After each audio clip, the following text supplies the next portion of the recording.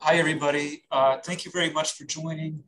We do these seminars and presentations. We try to do these on a monthly basis and have different topics. Tonight's topic is a legislative update for different things that have come out either at the federal level or at the state level. And we try to do it at the end of the year, so we're capturing as much as possible that occurred in 2021. In theory, it is still possible that later this month we may still get bills that pass. Sometimes that happens to end in a rush, but so far tonight's episode or tonight's presentation is going to be based upon what we know to date. What I will ask is if you haven't muted yourself, if you can mute yourself, I'd appreciate it just during the portion that I'm presenting on. I will give everybody at the end the opportunity to ask questions. And as I indicated a few minutes ago, if you have questions in the midst of it and you just cannot wait and it is super duper important and you just got to ask it, you can unmute yourself and ask or raise your hand and I'll try and recognize you. But if you're muted, that at least allows me to talk without feedback. All right, so let's get going. It's 2021 legislative update. There are basically three things that I'm going to be covering. First, there are a couple different federal initiatives that are worth noting. I'm going to touch upon different responses to the Champlain South Tower collapse that took place in Florida over the summer. I'm also going to touch on some new Regulation F or amended Regulation F, which was adopted and went into effect at the end of last month that interprets the Fair Debt Collection Practices Act. So just something that as some things to generally be aware of. What is kind of interesting actually is that from the state legislature's perspective, the state, at least in our view, did not pass any community association-oriented bills into law in 2021. There have been a number that were proposed. There are a number that are out there that are pending, but as of really mid-December, nothing has yet been passed. There are a couple things that we did want to comment on, bills that are pending and look like they either have traction or they may come to pass at the beginning of either next year or possibly still this month, but most likely next year.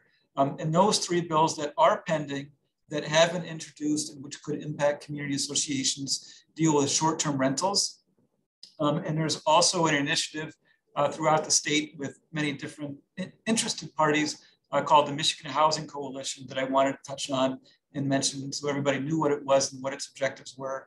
And then there was a bill that was introduced at the beginning of the year dealing with the prohibition of certain restrictive covenants and kind of explain that and how it may bear on community associations. And then the last category would be there are a number of areas legally which are of interest to community associations where there are bills that either are looking for sponsors or expect to be introduced in the short term.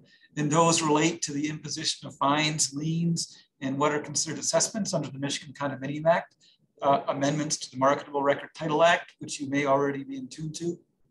And then largely in response to the Champlain South Tower collapse, we do expect throughout the different states, including in Michigan, we do expect a statutory response to new and different requirements for both reserve studies and building inspections, and potentially with respect to reserve amounts. So those are the different topics that I intend to cover tonight. So first up, Fannie Mae and Freddie Mac, which is FNMA and FHLMC lender requirements. So why are these on here and what's going on with Freddie Mac and Fannie Mae lender requirements? So to understand this, you first need to know, I'm going to use the terminology of warrantable and non-warrantable condominiums, and you may wonder what I mean by that. A warrantable condominium, when I use that term, what I'm talking about is a condominium where a home buyer can finance the purchase of a unit within that condominium using what we call a conventional mortgage that's underwritten by one of the governmental entities, either Fannie Mae or Freddie Mac. And Fannie Mae is the FNMA, and Freddie Mac is FHLMC. Those are the two quasi-governmental entities that underwrite and basically subsidize a lot of the mortgage industry throughout the US. They set certain underwriting guidelines that if the loans are met, those entities will then purchase loans from private mortgage companies, which allows those private mortgage companies to engage in repeat business and repeat sales. So if it's a warrantable condominium, then you have one of the benefits of being a warrantable condominium is that it's easier access to funds because you have access to the underwriting that applies to conventional mortgages provided by Fannie Mae and Freddie Mac. You tend to have lower interest rates because you're using a conventional mortgage. And the use of a conventional mortgage, really the purpose for it is it implements what's a nationwide public policy trying to make housing affordable and accessible. There's a secondary component that's coming out that we'll talk about, which is trying to ensure that housing is safe for those that are purchasing, which is really what's going on here. But so warrantable condominium, that means that you've got a conventional mortgage that's eligible for conventional mortgage financing through Fannie Mae and Freddie Mac. What do I mean by a non-warrantable condominium?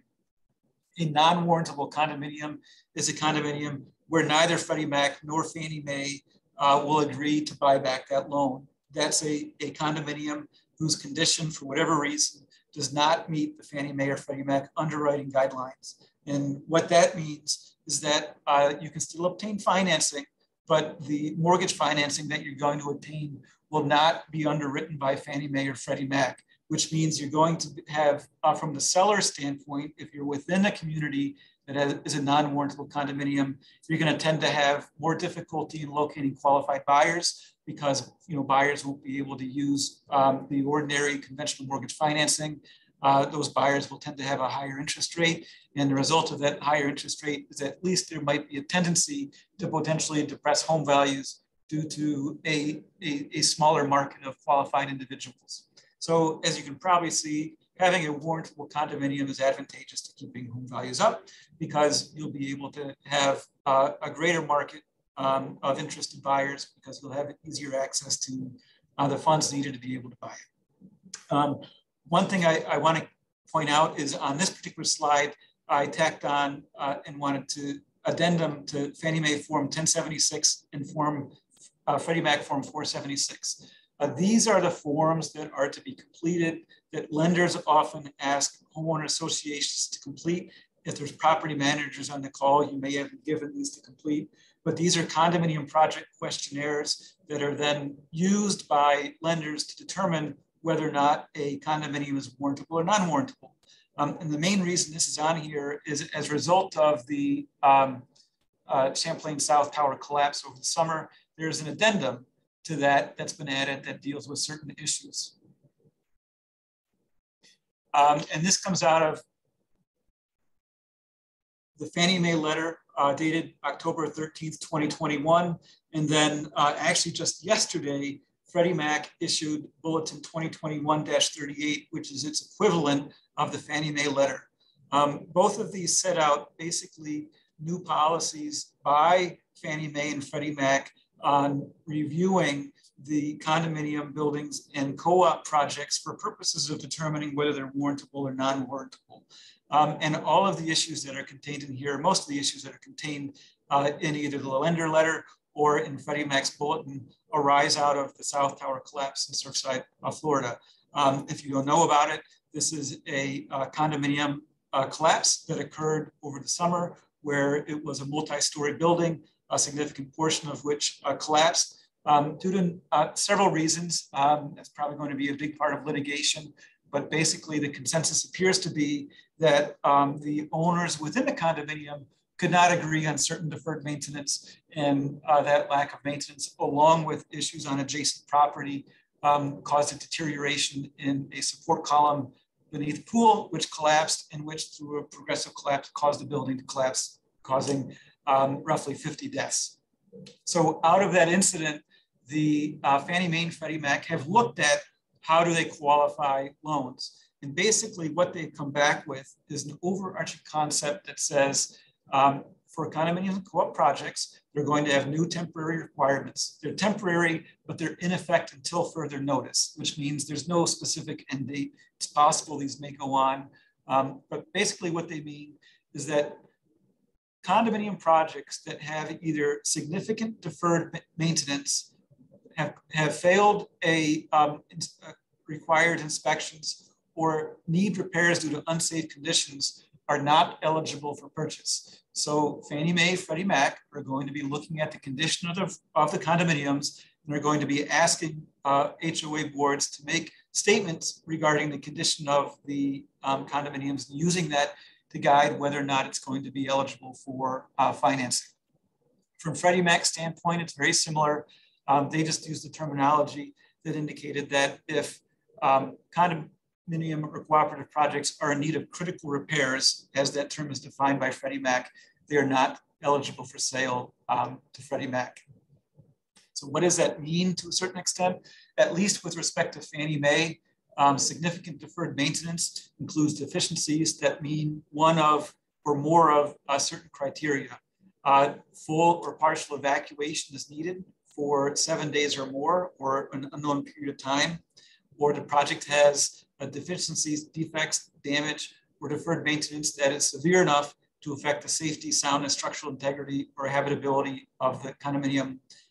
In essence, you can see a trend in these. These lenders are looking for representations to figure out whether or not the buildings need repair, are in significant need of repair or not, and they are most likely not going to underwrite loans and mortgages to buildings that are in need of repair. It's going to be a significant issue going forward as they evaluate the condition of the buildings. In addition to evaluating the condition of buildings and trying to figure out whether the mortgages that they're underwriting and agreeing to take on are in buildings that are in good repair, they're also going to be looking at the special assessments. How are special assessments used? And the main reason behind this is special assessments, and in Michigan, additional assessments are often used for repair and maintenance. And so they're trying to figure out, okay, as we look at these, are special assessments properly repaired? Or excuse me, are they properly imposed? And are they being used to properly make repairs? So lenders are going to be expected to come back to HOAs, probably more so in the future than they have in the past, and are going to be asking HOAs for the financial documents necessary to confirm, one, that the association has the ability to fund repairs, and that any current or planned assessments were properly done, including trying to figure out the reason for the special assessment and repayment terms.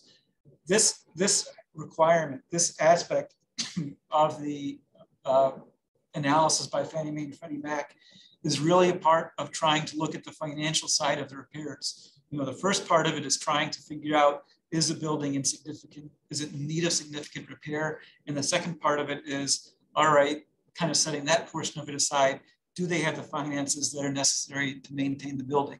And so they're looking at the financial health of the building also.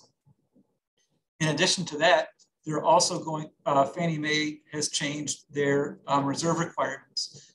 This is less of an issue for the state of Michigan, because in Michigan, there's already a 10% funding requirement for reserves. But what Fannie Mae used to allow is they used to say, look, we're going to require that you have a 10% funding requirement, but if you have a reserve study, then we're not going to obligate you to the 10% reserve funding requirement.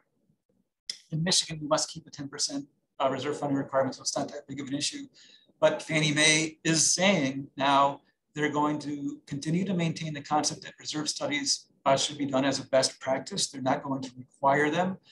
They are saying, though, that regardless of whether or not you've had a reserve study, they're going to require that at least 10% is going to be allocated as a minimum to reserves. And if that's not maintained in reserves, then those will be non-warrantable condominiums. So these issues, and Freddie Mac has something similar, but these issues from the lender perspective, you should expect to see a little more of an inquiry, a little more stringent inquiry as lenders flesh this out and go into figuring out how to satisfy these requirements. Fannie Mae's requirements go into effect in the first of the year, January 1st, 2022, and Freddie Mac's requirements go into effect at the end of February. So while these are not per se legislative, in the sense that they are not a new statute that has come out, they are going to, it does relate to the regulatory framework within which those particular companies operate, those little quasi-governmental companies operate. So keep in tune to those, and you may see those coming up down the line. The next thing I wanted to talk about also at the federal level is Regulation F. Regulation F existed. There have been a couple of amendments to Regulation F. Regulation F is the regulatory framework that interprets and implements the Fair Debt Collection Practices Act. It's in November of 2020 and in January 2021, the CFPB, the Consumer Financial Protection Bureau, came out with a series of requirements or a series of interpretations that went into effect at the, maybe it was a couple of weeks ago, November 30 of 2021, that deal with the interpretation of the FDCPA that are worth pointing out, mostly at a high level. So the Regulation F that went into effect, the amended Regulation F that went into effect at the end of November of 2021 is considered a comprehensive series of debt collection regulations that interpret the FDCPA. These apply to debt collectors as defined by the FDCPA, and the part that we're talking about were done in two parts. So you had one part that was adopted in November 30th of 2020, and another adopted on January 19th of 2021. And they basically deal with two elements. The first element deals with communications with debtors. Initially, what Regulation F, or what regulation is attempting to do is it's trying to provide guidance to debt collectors and to debtors as to what would be appropriate communication and what would be considered harassment. The second category of issues that they're addressing are what would be an appropriate validation notice. A validation notice is basically information sent by the debt collector to the debtor regarding aspects of how to contest the debt, the basis of the debt, information about the creditor. And there was an open question as to what, although the elements of what needed to be included were there, what the CFPB did was they adopted a form that, if it's used, can qualify for a safe harbor.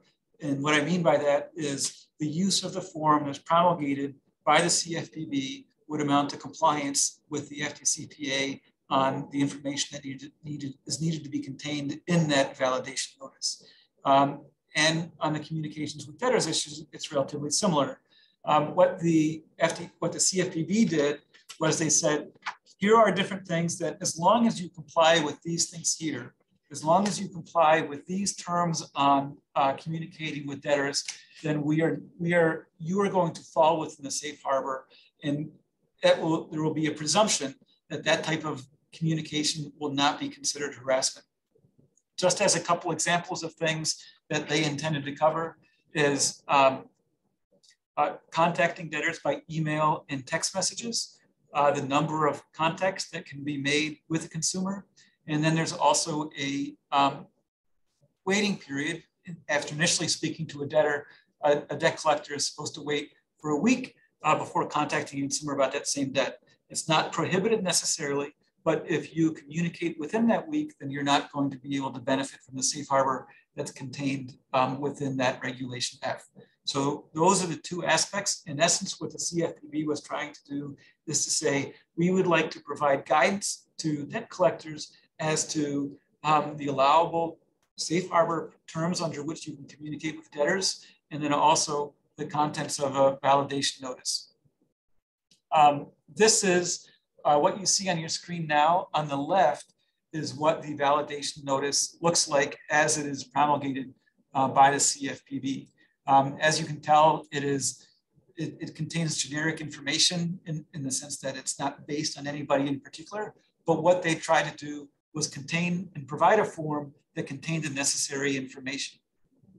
And the information that's going to be contained in that form basically falls in 5 categories. And these 5 categories aren't necessarily new.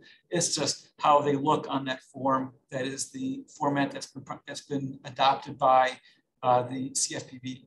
And the 5 categories that are to be contained in it, certain debt collection and communication disclosures, the debt-related information about the debt itself, and itemization of the debt, itemization-related information regarding the debt, information about consumer protections available to the debtor, for example, information about the CFPB, and then also information for the consumer on how to respond, consumer response information.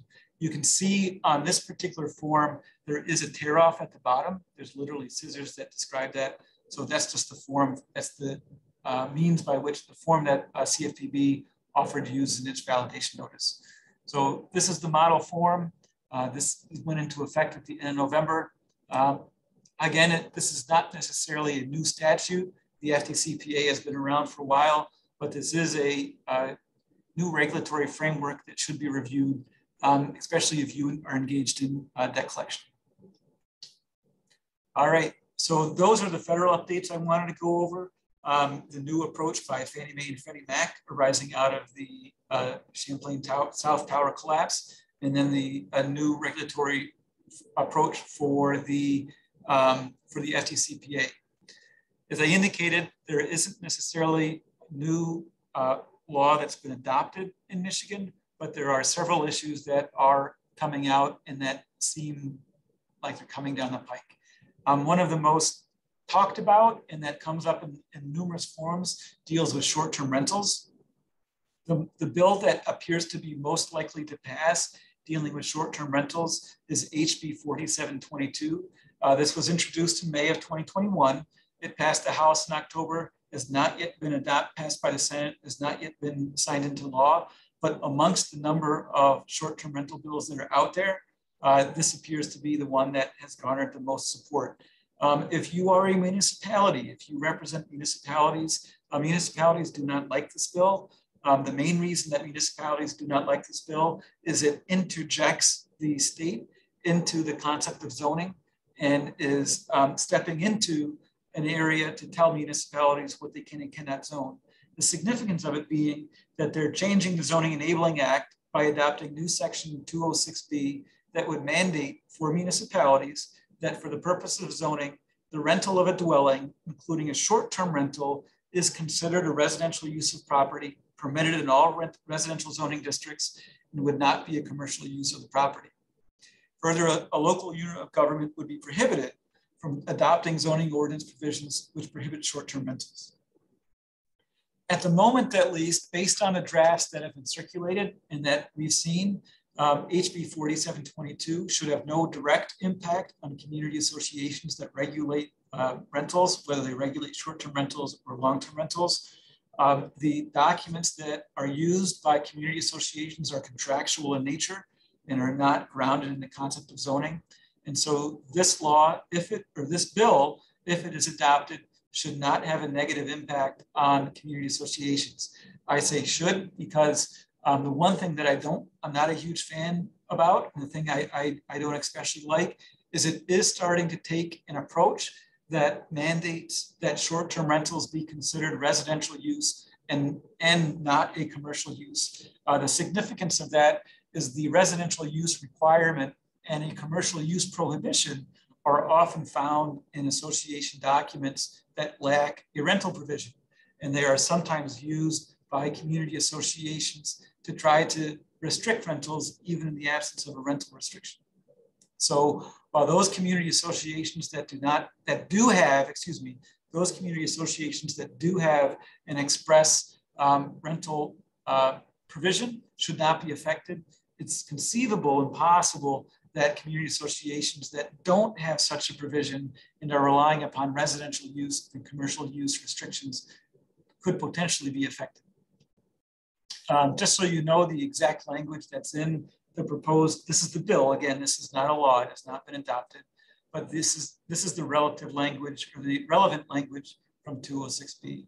For the purpose of zoning, which is the portion that keeps it out of our contractual province, for purposes of zoning, the following apply to rental of a dwelling. It's a residential use, not a commercial use of property, and not subject to special or conditional use requirements different from other dwellings in the same zone. The big takeaways for us are A and B, which are residential use and not a commercial use. There are additional elements to 206B. There's sub 3, sub 4.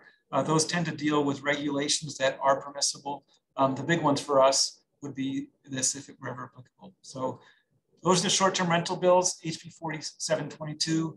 The Michigan Municipal League had introduced its own bill in an effort to try to counter this one. And there are other bills that deal with the taxation of short-term rentals, but this is the most direct and appears to have the most support. So it is possible that something like this may be adopted down the line. The next thing that I wanted to talk about is something called the Michigan Housing Coalition. The Michigan Housing Coalition is an initiative that came about in March and April. The bills were introduced in April of last year. And although there are different components to it, the basic underlying concept and purpose of the Michigan Housing Coalition is to try to promote and improve attainable housing in Michigan. In essence, to try to increase the housing supply and affordable housing in the state of Michigan. And the different tools that are being used currently to try to achieve that are those bills that are on your screen. In large part, each of these bills have passed the Senate. None have been adopted into law. To the best of my knowledge, at least, none of these have passed the House. And if they've been introduced in the House, are still sitting there.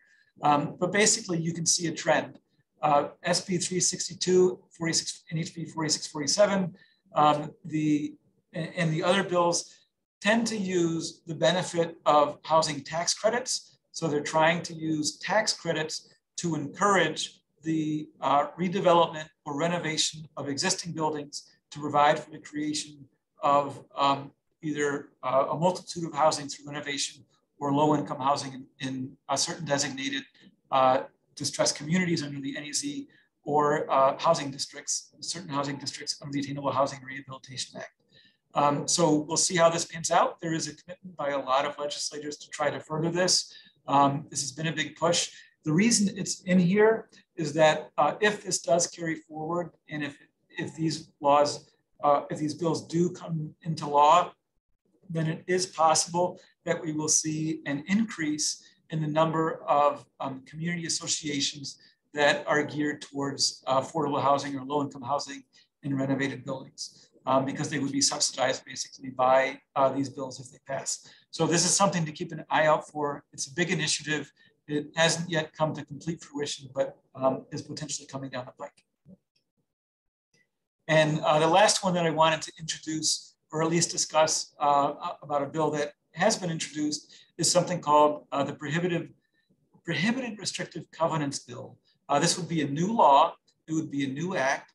Basically what this does is in the state of Michigan and in almost every state, there are restrictive covenants that are contained in existing deed restrictions that are today illegal. Either they're a violation of the Fair Housing Act, maybe they're discriminatory, or they're a violation of the Elliott-Larsen Civil Rights Act, or they're a violation of federal law. But in essence, there are a number of restrictions that even today, although unenforceable in court, are still contained and have not been eliminated from restrictive covenants that have been recorded against communities in the state of Michigan. A large number of these were recorded prior to World War II. After World War II, they were not as prevalent, but they still exist. What this law would do is it would render these, to the extent they violate the Fair Housing Act or the Elliott-Larsen Civil Rights Act, they would be void. And in addition to being void, the board of directors would have the independent power to remove them by amendment from the documents, even without having to obtain a member vote. This bill serves a laudable purpose, the goal of which is to remove restrictive covenants that are illegal and otherwise unenforceable as being discriminatory. As drafted, though, there are a couple things that are, it's received some resistance. Some of the reason it's received some resistance is because it may be difficult to figure out if it's a violation of the Fair Housing Act. It may not be able to determine whether it's a violation of the Fair Housing Act until after determination. So there is an open question right now as to whether the language being used goes a little too broadly. And there's also a concern that it could be used by co-owners to try to eliminate restrictions that aren't necessarily illegal, but they object to on a personal level because of the way it's phrased. We do expect something like this to be enacted in the medium term. Whether this bill is able to receive enough support to pass is yet to be seen. It was introduced in March of 2021, and it came out of committee. It had its first hearing just December 8th. So it took a while to get its first hearing. It does have a fair amount of support, and it is an initiative of the Community Associations Institute in all the states to have a bill like this pass. So while this has been introduced, it's pending. It's possible this may have enough support. If it doesn't have support in this form, we do expect something like this to be adopted down the line. So expect to see more on this, even if it's not in its current form. So those three are the bills that have been introduced, meaning the short-term rental bills, the bills related to the Michigan Housing Coalition, and then the Prohibition on Restrictive Covenants bill. There are three categories of bills, or three bills, they're not bills yet because they have not yet been introduced, but there are three areas of legislation which appear to have, they are significant enough that we expect bills to be introduced before the end of the session, meaning before the end of 2022. And the first category deals with fines, liens, and assessments. This is actually a proposed legislation that the Community Associations Institute Legislative Action Committee for Michigan is trying to move forward with. And it arises out of an unpublished Court of Appeals decision called Channelview East condominium versus Ferguson. Basically what went on in that case is there were fines that were imposed by the association. And the Court of Appeals ruled that the fines were not considered assessments. And because the fines were not considered assessments, and because you were only able to foreclose on assessments, the fines were able to be racked up, but they could not support a foreclosure action. The risk coming out of that case is that it's possible that a co-owner could utilize the Channelview East decision and try to pay non-fine obligations if they opposed fines and avoid repercussion, meaning try and avoid foreclosure by paying everything but fines on a basis and based on the argument that a fine is not an assessment. And so we're trying to get legislation introduced that would accomplish two things. First, in direct response to Channelview East, the proposed legislation would change MCL 559.206 and also 559.208 to specify that any amounts that a co-owner is liable for under the condominium documents would be considered an assessment. And the purpose for that would be to allow any amounts that the co-owner is liable for to support being considered an assessment and therefore being able to support a foreclosure action to prevent a circumstance where a co-owner would try to claim that they're not subject to foreclosure for a certain payment. In essence, to try to fill the gap that was created by Channelview East. That's the first part of the proposed amendment. And once a sponsor is identified, hopefully we'll see something like that within the next month or so. The second component though to this is, and anybody on the call who gets advice from us on this particular issue is probably used to this, but in the Condominium Act, there is language that suggests or that states that you cannot impose a fine until there has been a notice and a hearing before the board of directors as to whether a fine may be imposed. And there is a certain approach that takes the position that you don't need to actually have the hearing. All you need to have is the opportunity for a hearing. And if the co-owner does not choose to have a hearing, if they do not affirmatively request to have a hearing, then the board does not have to have it. All the board needs to do is to present them with an opportunity for it, that if they avail themselves of that chance or not is up to them. The safest way under the current act is to have the hearing, even if not requested by the co-owner. And if the co-owner shows up or not, it's up to them. But then once that hearing is held, you've complied with the act and you can move forward with the imposition of a fine. So if what the proposed change would be is the proposed change would clarify that it would be only the opportunity for a hearing that would be needed. And that would be in line with the way some communities have approached the imposition of a fine. There are a number of communities that don't hold the hearing unless it's requested, and this would minimize risk for those communities and allow them to use that opportunity for hearing language and minimize the risk that they'll have a fine that's determined to be invalid because they never held a hearing. So we should see more on that over the next month as the sponsor is identified. But those concepts are bring a fine into the definition of an assessment and allow it to support a lien and allow that lien to be foreclosed, and then also to clarify whether a hearing is required for a fine to be imposed. The second one is at least to me, probably the most significant thing that we would be talking to tonight, probably after the Channelview, not Channelview East, but the Champlain Tower collapse issue. And that's because of its potential impact on so many community associations in Michigan. In 2018, the Marketable Record Title Act was amended by Public Act 2018-572. What that act did is it presents a risk to all community associations in Michigan that have deed restrictions or covenants that are older than 40 years, that if the deed restrictions themselves are not identified by library page number within the chain of title of a particular owner, that after a period of 40 years, those deed restrictions may be automatically extinguished by the Marketable Record Title Act. The out to that, meaning the way to avoid that from happening under the current act, is to file what's called a claim of interest in the Register of Deeds. And that would preserve the restrictions, whether it be, arguably, whether it be a condominium master deed, which is has a stronger argument, or whether it is a subdivision restrictions that you may find for a homeowner association. Under the current version of the Marketable Record Title Act, there is a risk that any community older than 40 years should record a claim of interest in order to make sure that their restrictions are not eliminated. Because of the potential negative effect on community associations throughout Michigan, this 2018 amendment, which was supposed to go into effect in March of 2021, was extended to March of 2024.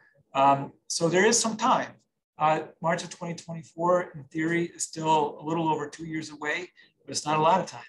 And the reason it's not a lot of time is there's presently not a consensus as to whether there's going to be a fix made to the amendment, the Marketable Record Title, it was the 2018 amendment, to correct the deficiency. The deficiency being there are very few people other than those in the title insurance industry that really want to expose all community associations to the risk of having their deed restrictions extinguished.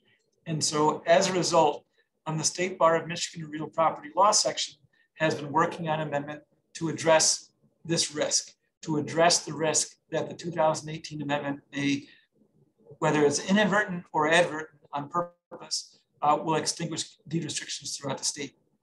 So the proposed amendment that they're working on would exclude condominiums, and it would exclude subdivision restrictions that provide for the creation of mandatory associations from the 2018 amendments. So basically, what it would mean is that condominiums and mandatory associations would not need to file or record a claim of interest because they would not be affected by this amendment. However, there is still a gap. And the gap that exists is that even as the current model language is out there that exists, voluntary associations, meaning associations that aren't provided for and for which membership is not mandatory under the governing documents, voluntary associations and community associations that are older than 1950 would still be exposed and not be excluded from operation of the Marketable Record Title Act. What that means is that voluntary associations, for example, a maintenance association, a lake maintenance association, and a community that has deed restrictions older than 1950, those entities, those corporations, and those communities still need to file a claim of interest in the Register of Deeds prior to March of 2024 in order to avoid having their deed restrictions or their restrictions eliminated. So that is a pretty big deal. It's something that we've been talking about since this bill, since the act was amended at the end of 2018. But the amendment, the RPLS amendment, which is should be a big benefit, still has a couple of holes, but look for that in the not too distant future. We actually expected that to be introduced already. It was a little bit surprising that it hadn't been introduced yet, but it should be introduced in the next month or so. And the last category of concepts that I wanted to talk about still arises out of the Champlain South Tower collapse. And this is somewhat connected to the lender requirements from the federal side that I talked about at the very beginning. But the significance of this issue is that the lender requirements are just the beginning. Coming out of the Surfside or the Champlain Tower collapse is the realization and the recognition that there are buildings all throughout this country, there are buildings all throughout the state of Michigan that are of differing degree of maintenance. Some and are of differing degree of financing, meaning that some associations in buildings are going to have adequate financing available in order to make repairs. In some communities, in some buildings, are not going to have that available. That was a major issue within the Surfside condo collapse, because at least the board's position was that they could not get a consensus amongst the communities as to whether to be able to impose a special assessment that they believed necessary for making certain repairs. The significance of that is we do expect that legislatures throughout the country are going to be evaluating what their laws are regarding the buildings that exist, the maintenance of the buildings. And we expect a nationwide evaluation of a building certificate process, but really a building certification process.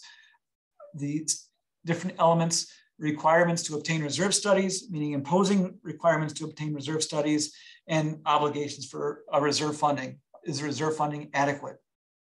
The Community Associations Institute is actually coming out with, still working on proposed model legislation. Once that model legislation comes out, we expect that to provide a framework for the statutory framework of bills that can be introduced.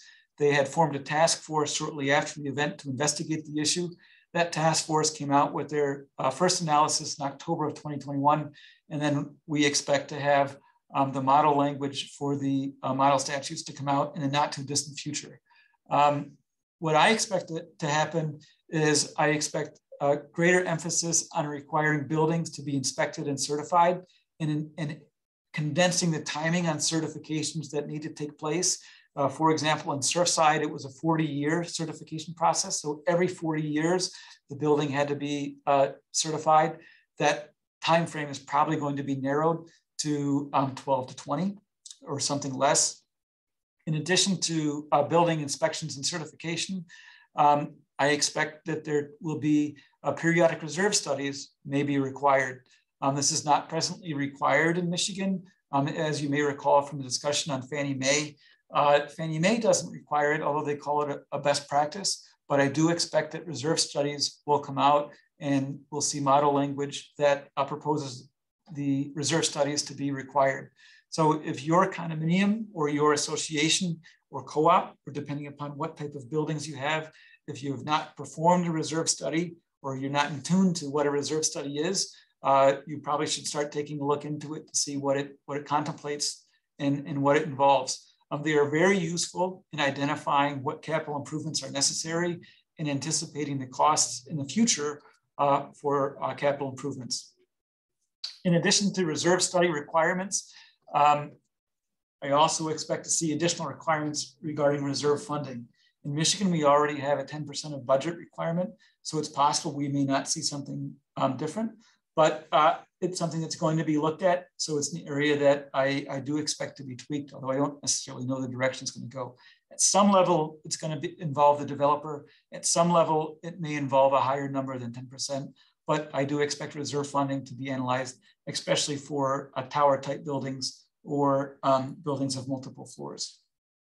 The last element, the last area is that one of the issues with the Surfside condo collapse was, there's an element of the board of directors, the discretionary decision-making on the board of directors and the people within the community to avoid making, whether it's reserve funding, whether it's special assessments, but to avoid funding and avoid repair obligations. And so I expect that area to be looked at, and it's possible that we may see a tightening of the discretion that exists for the board and the community in deciding whether repairs are necessary. In Michigan, we tend to have in practice an additional assessment versus a special assessment concept, where if it's repair and replacement, the board has the discretion to do it. If it goes beyond repair and replacement, then it may need to go to a co-owner vote. If it goes beyond a certain monetary threshold, but it's still something that I expect to see analyzed, and we'll see what model language comes out down the line. So those are the topics. We've got the federal law, or excuse me, the federal regulations that have come out dealing with Regulation F and fair debt. We've got the lender requirements for Fannie Mae and Freddie Mac regarding warrantable and non-warrantable condominiums and conventional financing.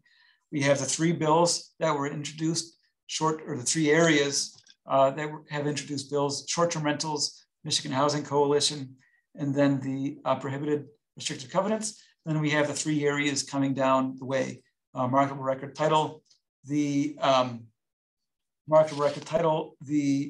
issues arising out of the Surfside condo collapse, and then the fines, liens, and assessments language.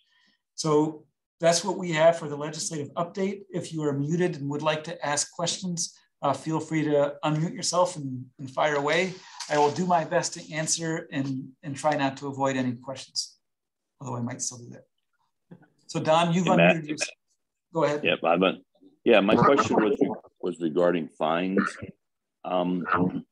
Can the board, without co-owner approval,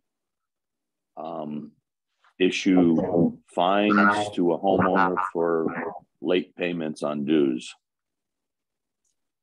I would probably not be doing that. And the main reason is that you already have, if you have a late payment for an assessment, then you already have that built in. The underlying obligation of the owner is to pay the assessment, and then they'll have a late charge. I would not expect to see a separate fine on top of a late fee connected to non-payment. Okay, thank you. Pebble Creek. Hi, Matthew.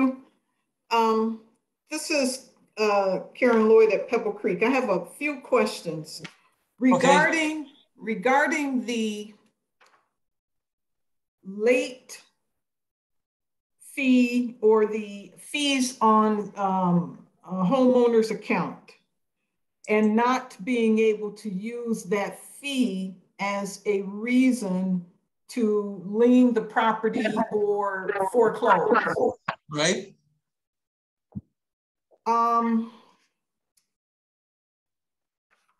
In that regard, excuse me, if the condo documents state that a homeowner must be in good standing, can that late fee be declared not in good standing, or is that not a part of that definition?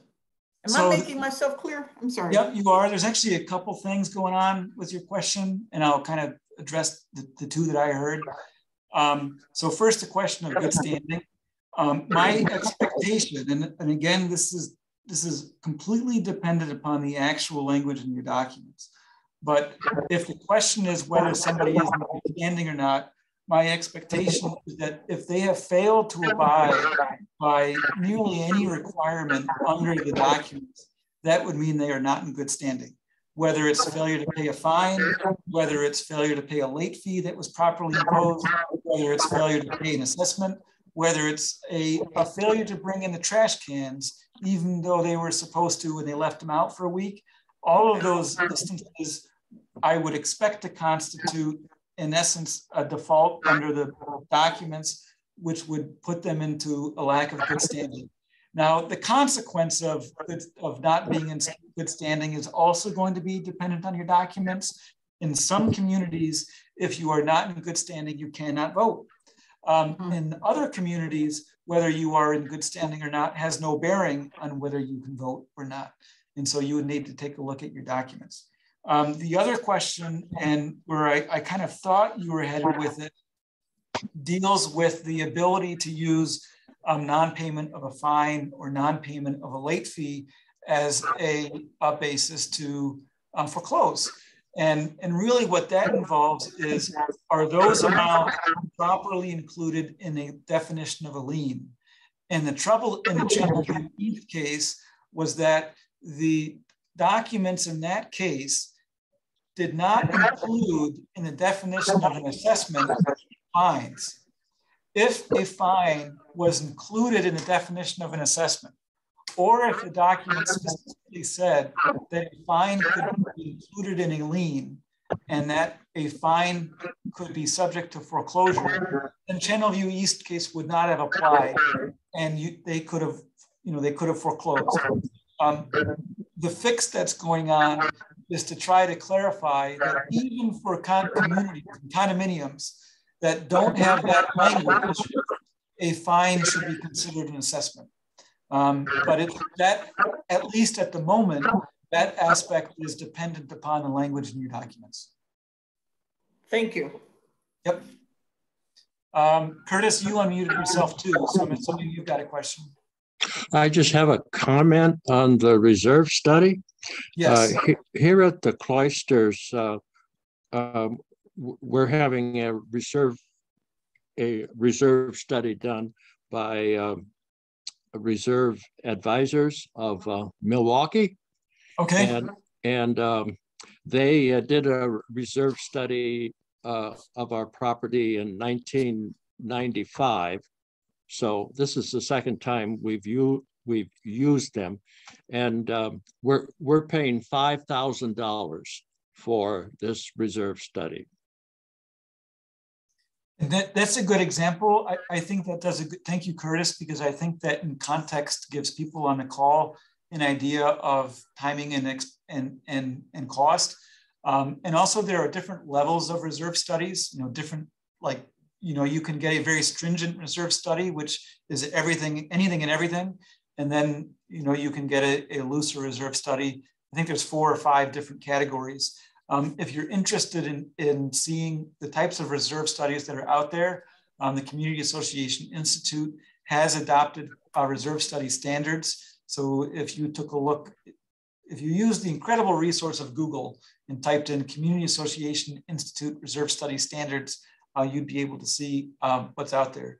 And the main reason I mention it is right now, policymakers are struggling with what to do with aging infrastructure at all levels, roads, bridges, and buildings.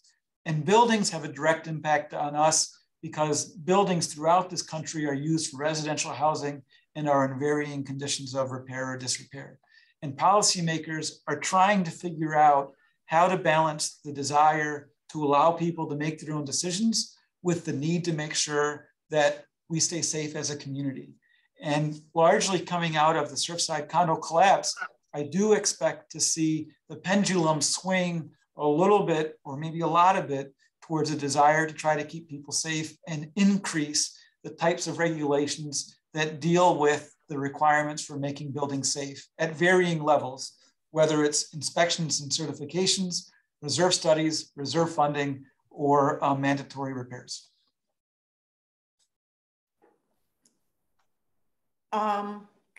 Let's see, can I get my hand up again? Let's see. Yes, yep. You're exceeding your questions, but we'll allow it. Well, this one's good for us all.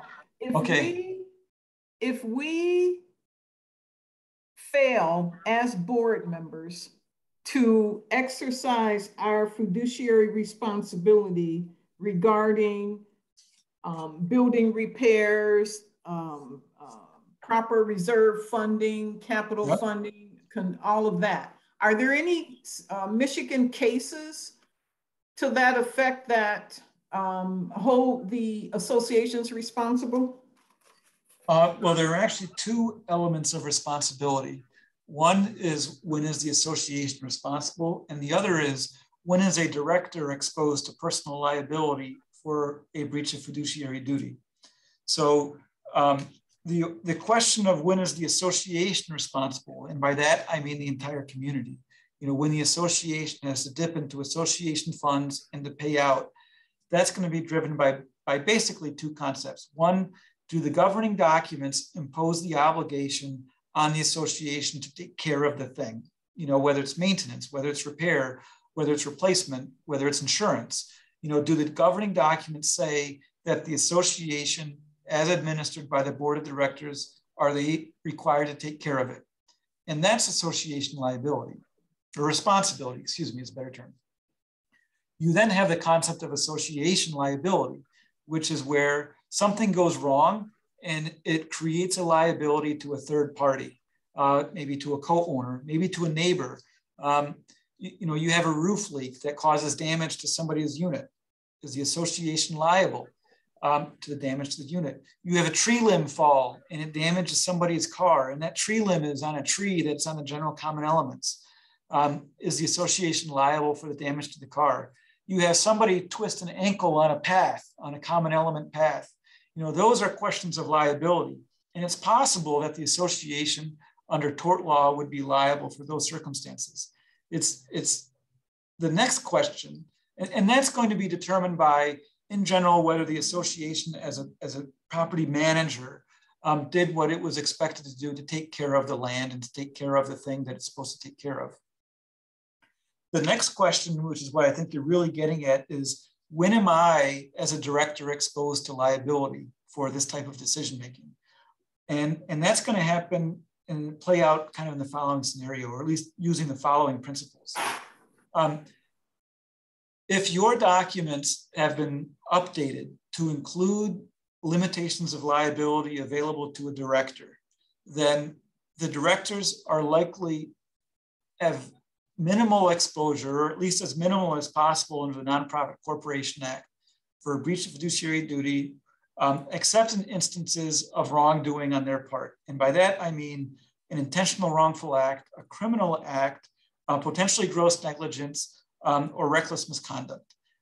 If you engage in conduct that is grossly negligent, reckless, or intentionally wrong, then you as a director, even in the presence of limitations of liability, are likely to, or there's a high likelihood you'll be exposed to the potential for liability in those circumstances. But that's not how most directors engage. There is a principle in Michigan law that provides monetary protection to a director in certain circumstances. If directors conduct business in reliance upon the expert advice of experts qualified in the field, and I say experts qualified in the field, that's not the exact terminology, but that's basically the meaning. If you go to a qualified professional in an area, that qualified professional gives you advice to do something, you do it, and it still goes wrong. The association may be liable, but you as a director should be insulated from liability as long as you relied in good faith on that expert's advice. And that is an example of why a reserve study is so significant, because a reserve study can potentially be a means for the board of directors to say, I'm not a professional in knowing when foundations need to be repaired, when the pool needs to be redone, or when things need to be fixed. So I go out and I hire somebody who is an expert to give me advice as to when it needs to be repaired. And so one of the benefits to a reserve study, just be an example, or a lawyer, or an engineering on engineering issues, or an electrical professional on electrical issues, is that you as a director if somebody says that you as a director did something wrong and are personally liable, it gives you somewhat of a shield to say, hey, I did the best that I could do. I am not a professional. I'm a volunteer. I, in good faith, relied upon this third-party professional, and I performed what they told me to do. And in that instance, you can minimize the exposure of the individual board members. So hopefully that answers it. I know it was a little longer than expected, but you've got two levels. You've got association liability driven by responsibility under the documents and liability for their own conduct. And then you have the individual exposure and the individual liability of a director for the decisions and the conduct that they engage in as a director and the different limitations that are available depending upon the documents and then the way they conduct their business. Thank you very much. Yep.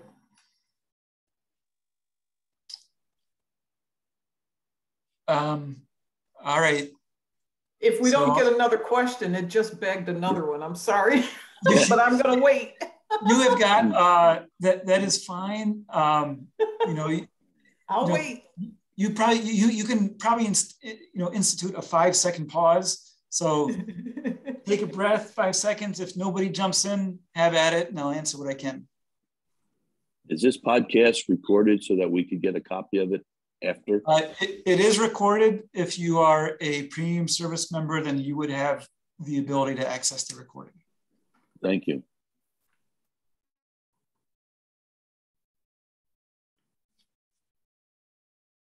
All right. I think you're golden. If you've got another question, fire away. Okay.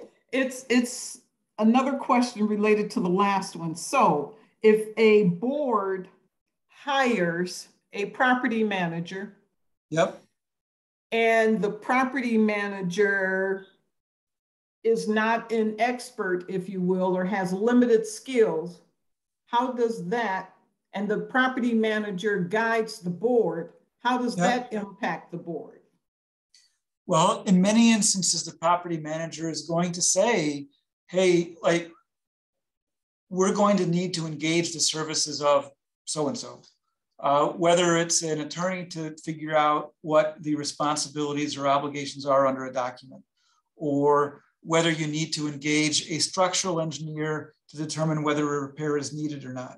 You know, that property manager is going to be able to help you a couple ways. You know, one, they may have contacts. They may be able to point you in the right direction very efficiently.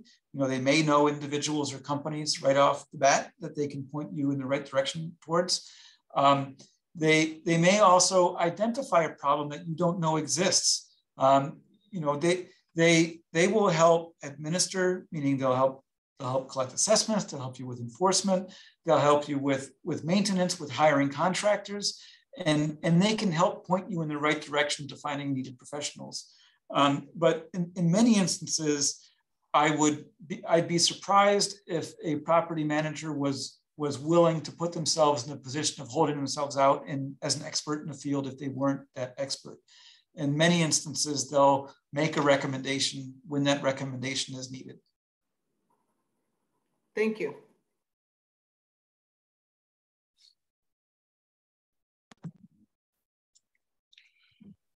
Matt, yes. Matt, may I ask a question about our documents at the cloisters here, which you have been involved in? I can. Yes, if I can answer them and recall them, I can. Okay. Go ahead. Okay. As you know, we are our documents, the master deed and the articles of incorporation were written in 1978, and we're rewriting them, and both the master deed and the articles of incorporation had bylaws attached to them. But under the new documents, there will only be one set of bylaws which will be attached to the master deed. Now, under the old articles of incorporation, the bylaws dealt with the board, the membership of the board, and our annual meeting. But that, the old articles of incorporation and the bylaws attached to that were replaced by a new articles of incorporation. So we lost the bylaws that dealt with the board and our annual meeting.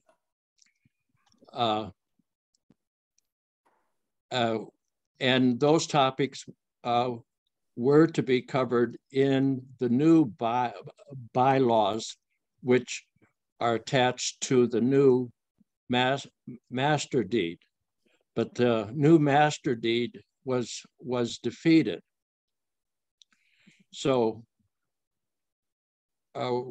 really, we don't have a governing document pertaining to our board right now that's been approved by Curtis, the can I step in for 2 seconds? I think, so I remember the association bylaws that you have, the passage of the articles of incorporation did not eliminate the association bylaws. So your association bylaws are still there. They were not recorded. So association bylaws, in many instances are different than the condominium bylaws, which is what you're in tune to. You are still under your old documents for your master deed, condo bylaws, and association bylaws, but not under the articles of incorporation. And if you'd like, we could set up a time to go over it, but I'm pretty sure you're okay because the passage of the articles of incorporation did not eliminate the association bylaws. Okay, thank you. Yep. Thank you. Hopefully that helps. Yes. But it is like one of the points you're making, which is, it is one of the concepts that exists is the association bylaws are an outgrowth of a corporate model that viewed the bylaws as being the document that governs how the company deals with itself. Whether it's meetings, it's directors, it's appointment of officers, it's powers and directors. And for years, that concept of association bylaws was kept different from the condominium bylaws. But then the trouble is that the condominium bylaws, as required by the Condominium Act, often touched on the same things.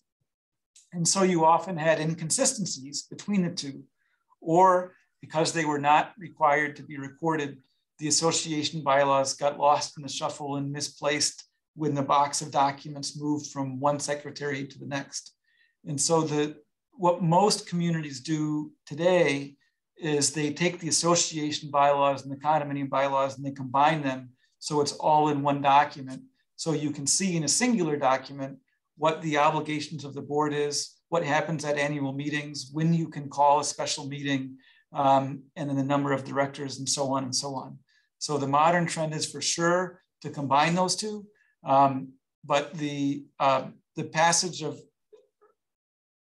that's true. The modern trend is to combine those two into one. Mm-hmm. Okay, thank you. Yep.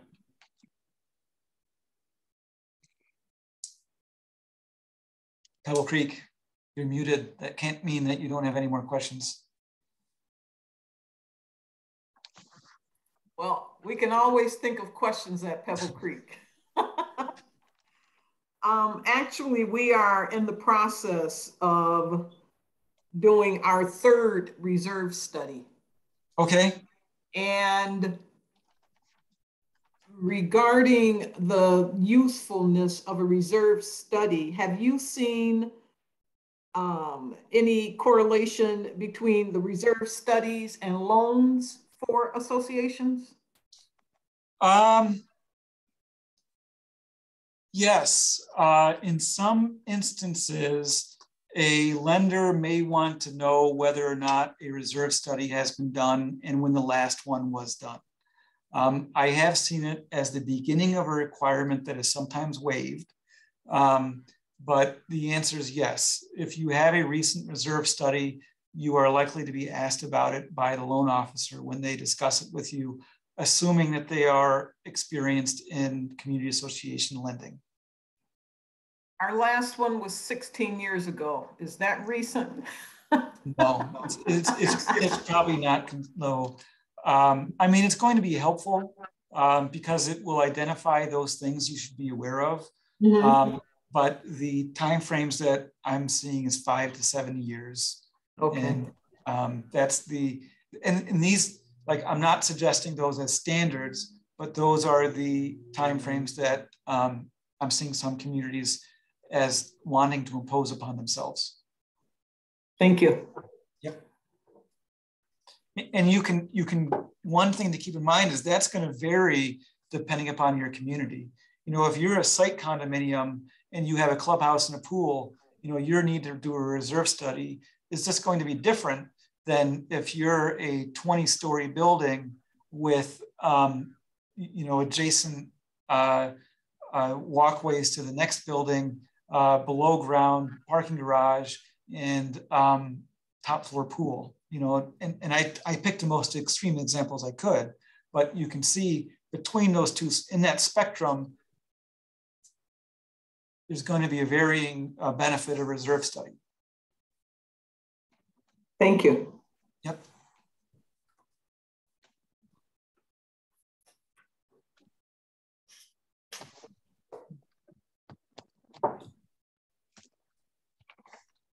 All right. Anything else?